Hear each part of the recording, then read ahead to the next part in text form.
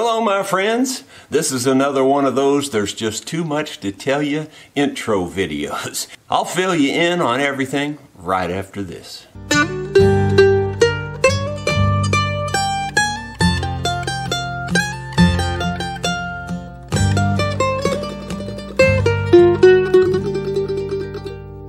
Hello, my friends. Jerry Rosa here in the Rosa Stringworks workshop. It is Wednesday, April 5th.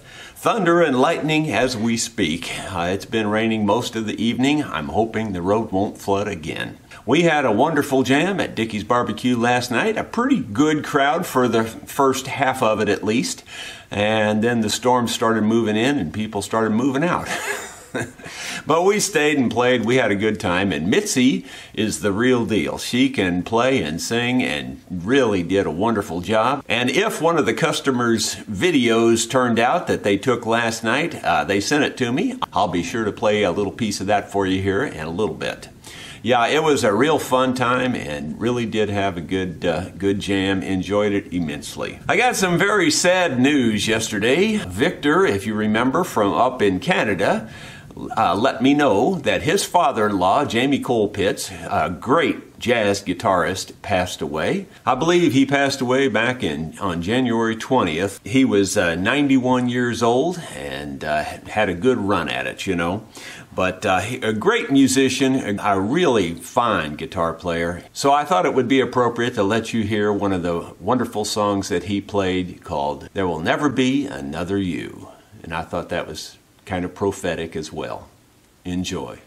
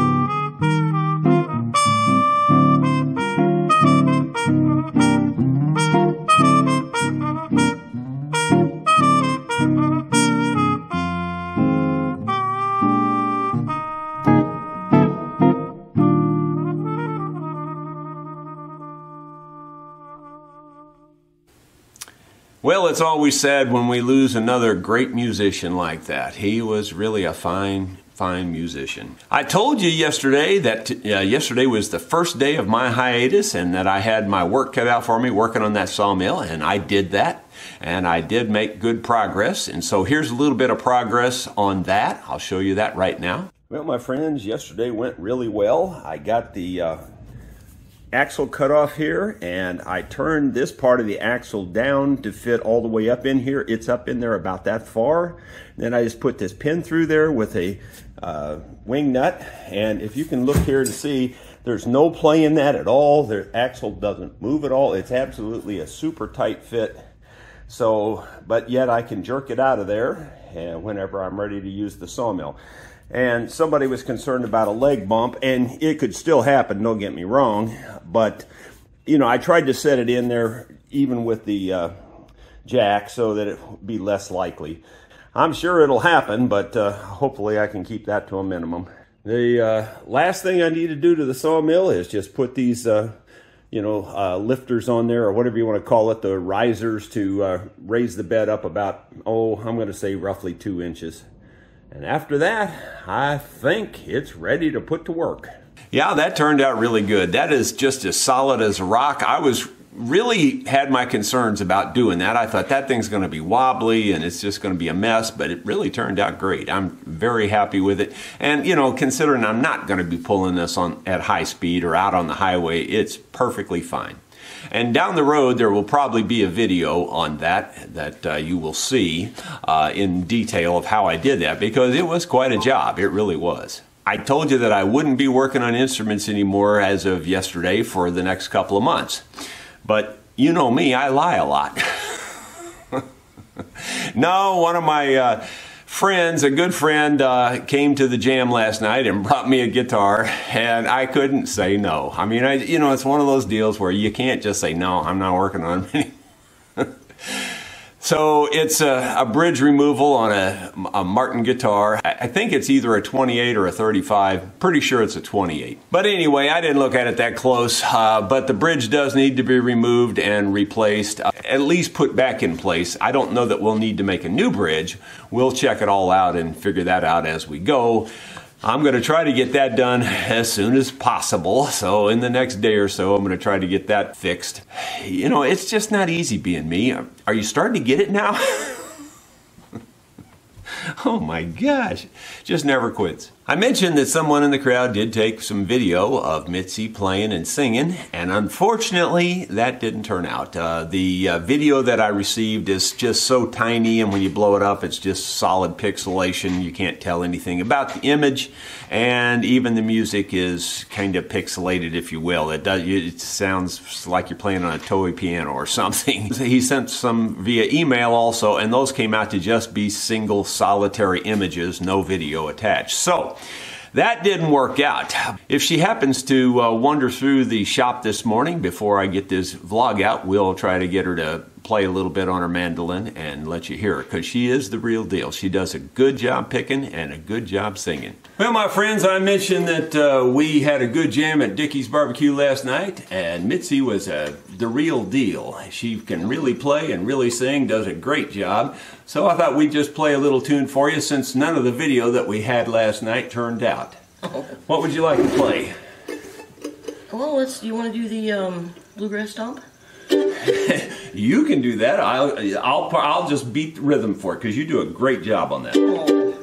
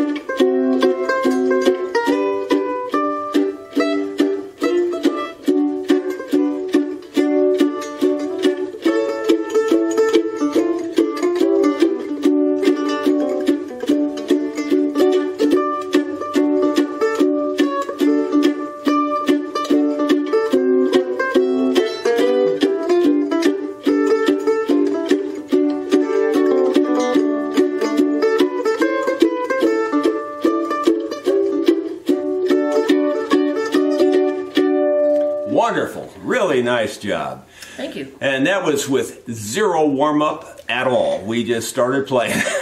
So that was a great. And really only one great. cup of coffee. Yeah, well, and I didn't have any.